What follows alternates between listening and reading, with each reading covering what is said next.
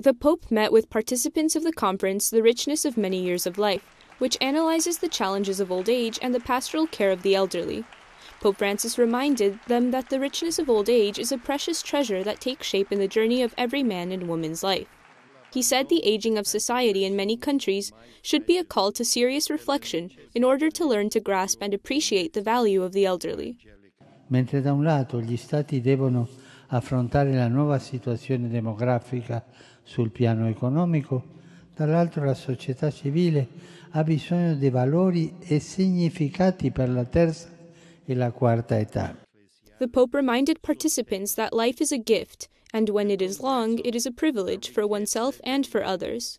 Oggi vorrei dirvi che anche gli anziani sono il presente e il domani della Chiesa. Sì, sono anche il futuro di una Chiesa che insieme ai giovani profetizza e sogna. That's why he asked them not to let themselves be discouraged by the challenges of old age. He also emphasized the importance of dialogue between the elderly and the youth. La Chiesa